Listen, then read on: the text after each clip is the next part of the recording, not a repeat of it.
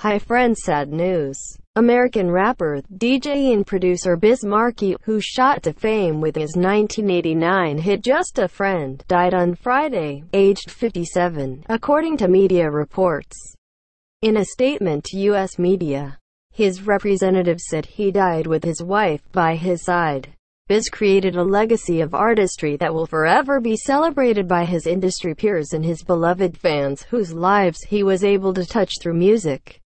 Spanning over 35 years, Representative Jenny Azumi said in the statement. No cause of death was given for the rapper, whose real name was Marcel Hall. But he had experienced health issues in recent years related to type 2 diabetes, reports added.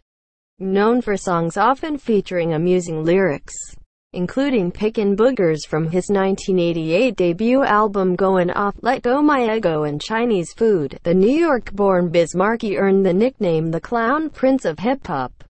Just a Friend, with its iconic off-key chorus, hit number 9 on the Billboard Hot 100 and later was added to VH1's list of the 100 greatest hip-hop songs. His death triggered an outpouring of tributes. Fellow rapper Q-Tip, whose former group, A Tribe Called Quest, was at the vanguard of art house hip-hop in the 1980s and 1990s, tweeted, "This one hurts bad. I am gonna miss you so many memories." New York Mayor Bill de Blasio tweeted his condolences, saying, Biz Markie turned hip-hop on its head and brought that New York sense of humor to audiences across the world. We're mourning a true son of Harlem tonight, having started out as a beatboxer in his teens, according to reports.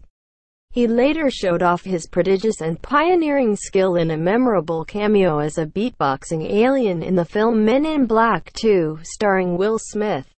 He also appeared on the small screen in recent years as himself on popular TV shows Blackish and Empire, and lending his voice to the cartoon SpongeBob, as well as being a recurring guest on children's show Yo Gabba Gabba. More recently, he was known for his DJing, posting about appearances regularly on Twitter, including with several new rap stars such as Cordae. Posts dropped off in mid-2020, when he was reportedly hospitalized.